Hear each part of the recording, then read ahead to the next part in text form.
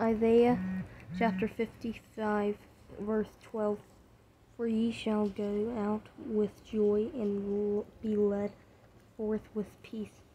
The mountains and the hills shall break forth before you into singing, and all the trees of the field shall clap their hands.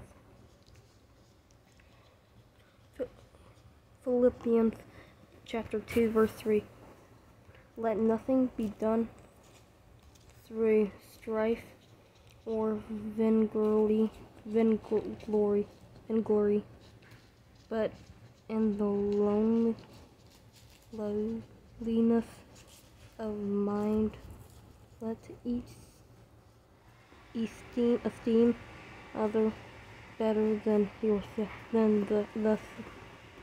themselves. Luke chapter 12, verse 15. And he said unto them, Take heed and beware of covetousness,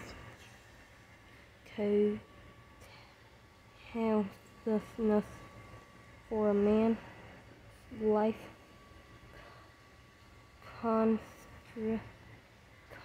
consists.